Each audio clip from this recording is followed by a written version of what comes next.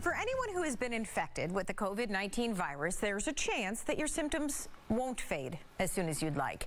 In fact, the CDC says there are currently 24 million U.S. adults dealing with long COVID.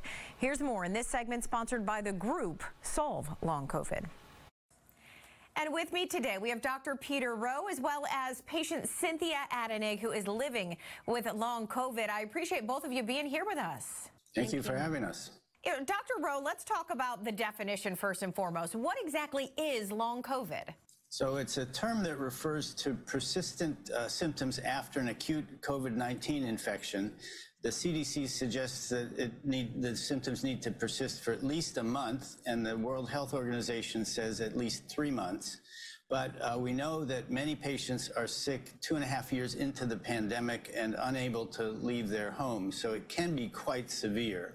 The main symptoms are a debilitating degree of fatigue, exhaustion when you exceed even a mild amount of physical activity, lots of cognitive problems, so difficulty with concentration and attention, problems throughout the rest of the body wherever the virus has had an impact, and that includes high heart rates, low blood pressure, and inadequate blood flow to the brain. So it's a wide-ranging set of symptoms and can be quite disabling. And is there any indication as to who is at greater risk? Does vaccination status make a difference? So we have a little bit of information on that, but it's an evolving field. People who have a lot of chronic health conditions appear to be at greater risk, so obesity, diabetes. Women are at higher risk as well. Vaccination helps protect you from long COVID, but not completely. The risks of long COVID are higher in the unvaccinated, so we encourage people to get vaccinated as a way of protecting themselves.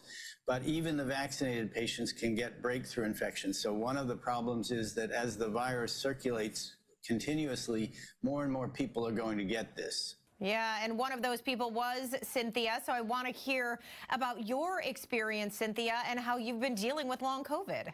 My experience with long COVID began in March 2020, where I had a mild case of COVID, just maybe 2 days of sniffles, and that eventually escalated into life-threatening, terrifying illnesses and symptoms from the long COVID. And so I experienced exceedingly high heart rate, dangerously low oxygen, crippling fatigue to where I couldn't even brush my hair. And I also experienced an allergic type reaction to a wide range of food and water. And those things led me to become wheelchair dependent for several months and even bedridden for several months. And a year I was unable to work. Those in 2.5 years into long COVID, I still have disabling symptoms, and I'm mostly homebound. And have you found any relief? Is there any message you want to put out there, you know, as far as research, as far as kind of advancing treatments for this? Oh, absolutely. The ME/CFS community that Dr. Peter Rowe was talking about was really helpful in me managing my symptoms. There's not a lot of doctors that are specialized in this area, so there's not enough doctors for the need that we have.